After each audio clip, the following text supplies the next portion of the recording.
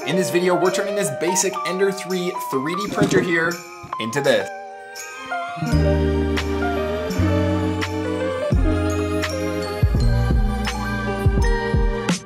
Hey and welcome to the channel. My name's Austin. I do full-time engineering design and 3D printing, and today we're going over all my favorite upgrades for the Ender 3 3D printer. Now, these work for the Ender 3 as well as the Ender 3 Pro, so whatever model you have, we are all set to go. Now, most of the upgrades that I will be going over today are very functional, meaning that they will either improve print quality, reduce fire hazard, or improve organization. However, I will admit that one or two of them are totally just for show. I did get a little bit carried away, as you can probably tell from the color scheme of the printer, but you know what, that's what happens when you have a machine that can print accessories for itself. Now also, at the very end of this video, I'm actually going to be giving away the Ender 3 3D printer, so make sure that you do watch till the end because one of you guys are definitely getting that. So let's just jump right into it and start off light. The very first upgrade that I want to talk about is the Z-axis screw. Now, I contemplated the functionality of the screw for a while, as you can just lift the entire X-axis in the Z-axis direction. However, after printing this one and actually using it, I have to admit that the functionality of it is superb, and I definitely recommend just getting this as one of your first prints. I wish that I printed a bunch of these for my very first Ender print farm a long time ago. Now, you will realize that I am printing these prints on the Prusa or the Raise 2, and you might be thinking, well, why aren't you just printing them on the Ender? And honestly, that's just because I am giving this machine away here, like I said, so whoever gets it, I do want you to get a brand new machine, but all of these prints can absolutely be done on the Ender 3 itself. I personally started with an Ender 3 exclusive print farm years and years ago, and I still have a couple of those printers sitting around the shop today. Like literally years later, they still work and I still do use them. That's it for that. Let's get back into the next one. Now, the next upgrade that I recommend is this spool holder right here. Now, the standard spool holder that comes with the Ender 3 is fine. However, this is a huge and extremely functional upgrade. Basically, the less friction that we can create going from the spool itself at the top of the printer all the way down to the nozzle of the printer, the less friction will greatly reduce the potential for nozzle jams, clogs, filament snaps, etc. So I do highly recommend printing this spool holder, as it might just be that thing that saves you from a failed print something like 60 hours in. And yes, I do have those too. Now, the spool holder does come with a couple of pieces, and you'll notice that it also uses bearings. See, there's really only two standard pieces of hardware that most people incorporate into basic 3D designs. Number one is bearings, and number two is screws and nuts. And I will put a link to the ones that I recommend below, and they are definitely the most common ones that should work with most designs. But I do recommend picking those up earlier rather than later, as you'll find it really opens up the potential to use online designs that are already available to you. Basically, the community of designers loves using bearings and screws because they're cheap and extremely functional. I use them all the time in my designs. For example, instead of printing a really large object or something that requires a ton of supports, what we can do is we can just split that model in half and use a screw and an embedded nut. And in case you don't want to use bearings for your spool holder, I will indeed link another one that I recommend below that uses no bearings. Okay, next up, let's talk about fans. The cooling fans of your machine are basically just as important as any other component, because without proper cooling, your electronics can overheat. Also, your prints will not print well without significant cooling from the extruder fan. So for this set of upgrades, we have three new fans or fan covers, the first of which is really important. And again, this one here is a must print. That is the electronics fan cover that's located by the SD card reader. I can pretty much guarantee that small plastic pieces will indeed get into this fan and actually jam that fan up if you don't put this cover on. It's a super fast and easy and functional print. Just make sure to get it on there. I even added direction arrows to raise or lower the print bed. You can also just print the actual fan with those on it. But yeah, I mean, look, if you know, sometimes when you're turning the knobs to raise or lower the level of the print bed, sometimes you just get a little bit confused. Nonetheless, the next fan cover is for the electronics box at the back of the printer. This one, honestly, I'm not sure about. I actually don't really think it does much, but it did give me an excuse to use some fancy orange pastel colored filament, so I did print it anyways. It is supposed to reduce the fan noise.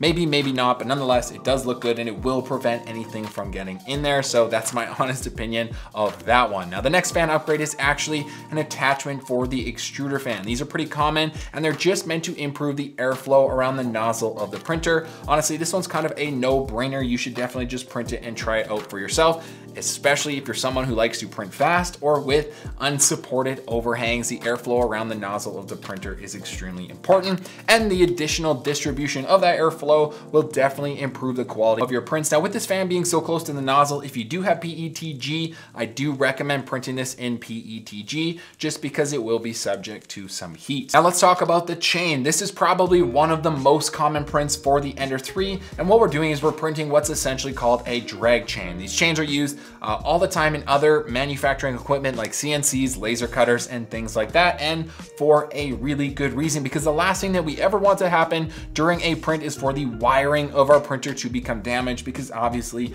that would be, amongst many dangerous things, it would be a fire hazard. So honestly, with this one, I printed two different variations of the drag chain. I printed the first one in all red, and then I printed another in black and yellow. My honest opinion is that none of them are actually perfect from the ones that you'll see on Thingiverse, and you can see that from people's comments on those actual files. I will give this one a try, and I'll put it on another machine and see how it does over time, but it is worth noting to you that I did have an Ender 3 here running for years and years without a drag chain, and I've never had any issues, but I do keep a close eye on my machines and make sure that the maintenance is up to date, but it is better to be safe than sorry. So if you want to print one of these chains, I definitely recommend trying it out for yourself.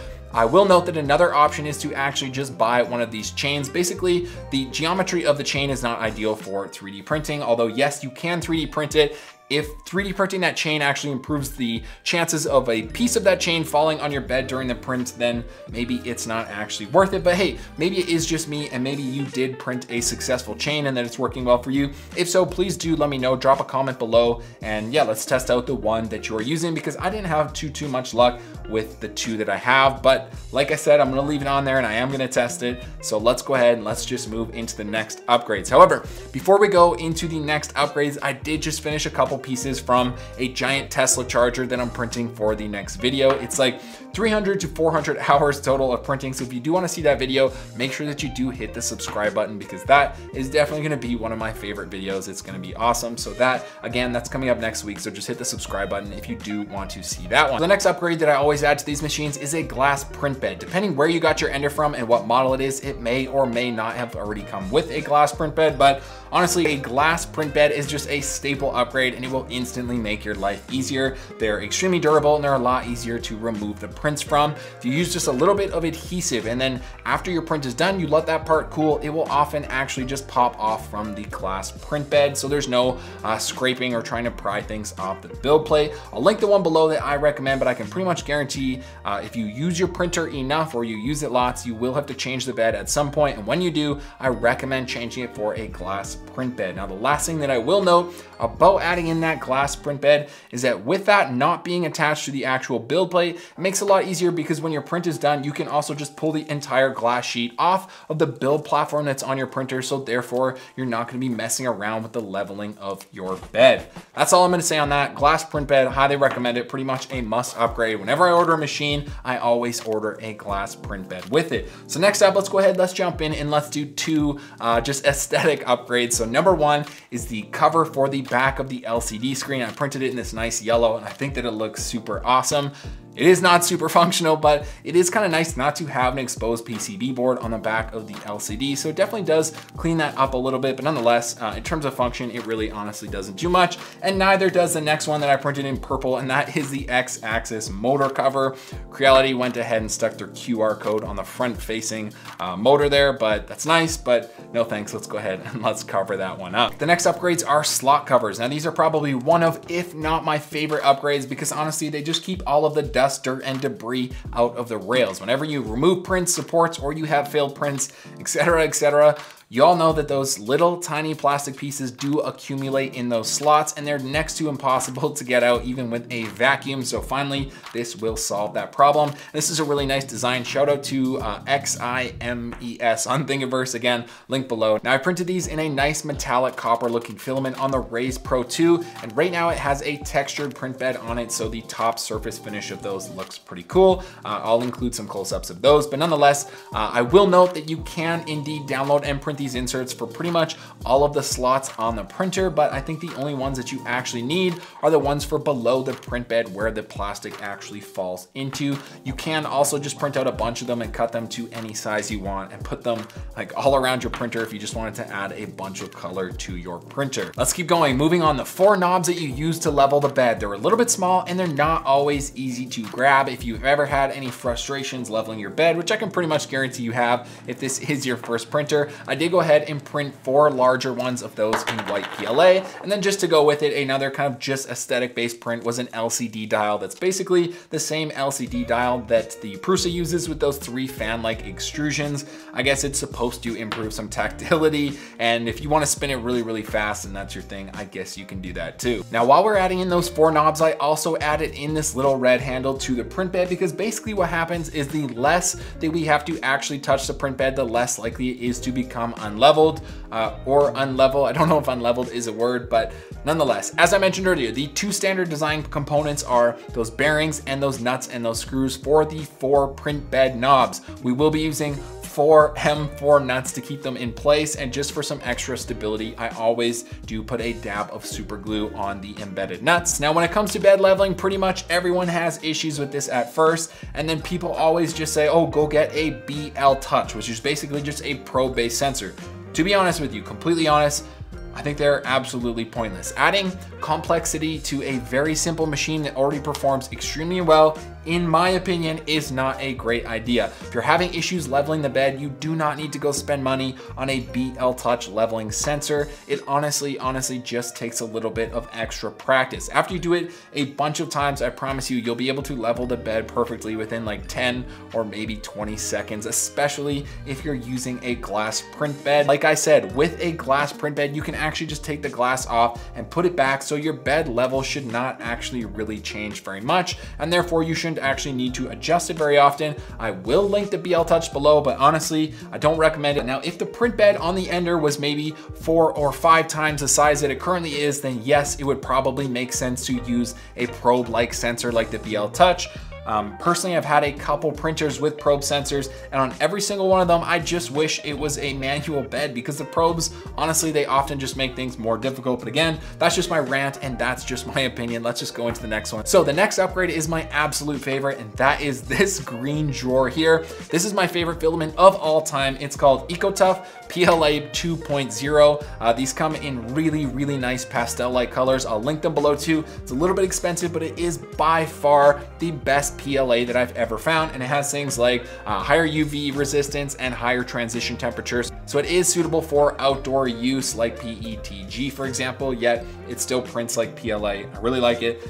Anyways, back to the drawer. The functionality of this drawer is phenomenal. We're always messing around looking for Allen keys, wrenches, adhesive, bed clamps, etc. You name it, but literally you can just put it all in this drawer, and now your 3D printer also holds your tools. If you're like me and you're commonly misplacing things, well, this will save you a ton of time. And the design of this is also great because it just slides into the slots of the Y-axis. So whoever designed this, really, really nice design. However, for this one, you do need to check if you have the Ender 3 Pro or just the Ender 3, as there is different drawer models for the different printers. Again, it's all linked below to avoid any confusion. And on that note, I should mention that personally, I don't think that the Ender 3 Pro is worth a bit of extra money. I have a few machines of each version, and honestly, the print quality that comes off of them is the exact same. So whatever model you have, you should be totally happy with it. Trust me, there's not really a big difference. Occasionally there are these really crazy flash sales where you can actually pick up an Ender 3 Pro for super, super cheap. And I do usually try and let the viewers of this channel know whenever those are on sale, I usually at least buy 1 or 2 of them. But nonetheless, let's just keep moving on. So now we have 2 more filament guides coming up. As I mentioned earlier, the less friction between the spool of filament and the actual nozzle of our printer, the better. So here we have a simple filament guide that attaches directly to the X-axis, the top X-axis extrusion rail of our printer. And this one right here, we're gonna use in combination with the bearing filament roller. Again, all of these are gonna be linked below, but this is a super nice clean setup that should really help prevent failed prints. The reason for that top filament guide is really just to keep the filament out of the way and to improve the angle that filament is actually entering into the extruder motor assembly.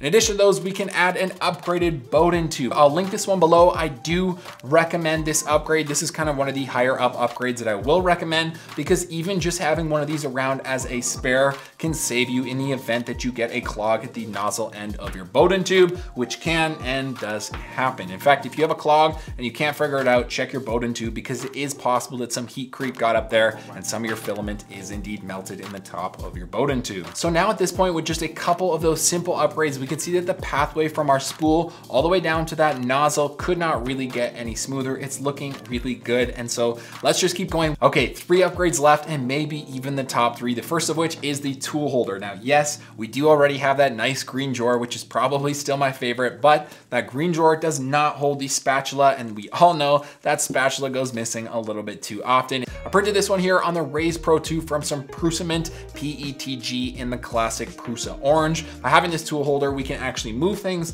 like those bearings and other accessories into that green drawer to better organize the ender for our specific ender tools. Now, again, our 3D printer is now doubling as a toolbox, and we have an all-in-one workstation essentially. Something about that is just super satisfying, that you can pick up your whole ender and all of the tools are already there with it. Let's go ahead, let's keep going. The next upgrade is for lights. Yes, we're gonna add some LED lights around our printer. Specifically, what we're gonna do is we're gonna add some lights from the top down, and then what we're gonna do is we're gonna run the LED light strip down the back of the printer as well. And yeah, this is just a nice little touch to light up not only the print bed, but also the area around the printer. And this will also help provide some light for our next upgrade, which we'll be talking about in a second. Now, because I added that filament guide on the left and the tool holder on the right of that top X-axis, the light row file from Thingiverse doesn't quite fit all the way across that X-axis as it should. So what I did is I simply ran just one row of the LEDs, as you can see, in that nice pastel pink color. Again, I'll link those below. I love those filaments.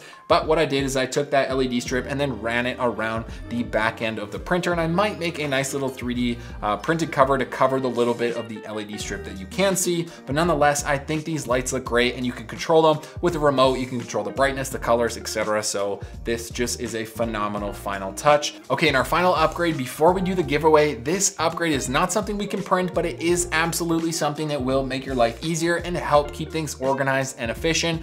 That is called a Raspberry Pi. Now, by using a Raspberry Pi and Octoprint, we can monitor and control our printer wirelessly, and therefore, in addition to not having to mess with SD cards, we can also hook up a camera to monitor our ongoing prints. Or if you're like me and you like to capture those time-lapse videos, and we can even hook up a nice DSLR to get some nice clean videos. Now, if you 3D print as a hobby, maybe only 1 or 2 things a week, then it might not be worth this upgrade for you. But if you do plan on doing something like selling your prints, or you're printing often, then this is definitely one of the ones that's worth getting. Most people go ahead and they print a nice case and attach the actual Raspberry Pi itself to the printer, but I actually leave mine off the printer because I like to use my external DSLR camera, and that thing I'm always moving it around to get different angles and try and capture cool videos. Additionally, one Raspberry Pi can be connected to more than one printer, so I've had it connected to up to 3, and therefore I don't like it just physically attached to one of them. But that is it for all of our upgrades. If you incorporate all of those, or even some of those, it should either improve your print quality, make your life easier from an organizational standpoint, or at least just make your printer look a lot better. Now let's go ahead and let's do the giveaway. So first off, thank you guys for watching and supporting the channel. The more people that we get behind this channel, the more giveaways and the better content that I can do. So I am super excited with the traction so far. And as you know, I posted this contest form about maybe 1 month ago, and it has had 143 responses, which is pretty crazy, and I do think it's awesome. Now, if you don't win this one, don't worry, because I do actually have another Ender 3 sitting over there, and I plan on doing something similar with it, so stay tuned for that. However, here's how I'm gonna pick the winner for this one. I have an Excel sheet here with all 143 names on it. I'm just gonna put the numbers 1 to 143 in a box, and then what I'm gonna do is pull one of the numbers, and whatever name is associated with that number, that person wins the printer here. So let's go ahead and let's do that now. Okay, so I have all of the numbers here. What I'm gonna do is I'm gonna put all the numbers in the box, and then obviously all the numbers correspond to the name of an entrant. And I have the Excel sheet in front of me here that shows everyone who entered and their corresponding number. So let's just go ahead and let's pick a number and announce the winner here. So I don't know why I'm nervous, but let's see who wins it. So I have number 53 here. So let's go ahead on the Excel sheet and let's see who number 53 is.